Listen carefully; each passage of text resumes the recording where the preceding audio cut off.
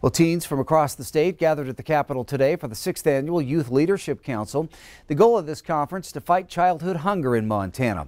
The young leaders learned about food insecurity in the state, participated in leadership development and project management training, and began planning projects to address childhood hunger in their communities.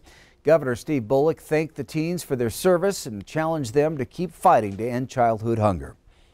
It doesn't have to be something big. I think a lot of people, when they see like a huge problem, they think it needs to be attacked and just blown up, and that's going to be so much work and so much money, but it really doesn't have to be like that. It can just be small steps and it'll make a big difference for a lot of people. Since 2014, Youth Leadership Council members have raised more than $64,000 and have helped nearly 10,000 Montanans in the process.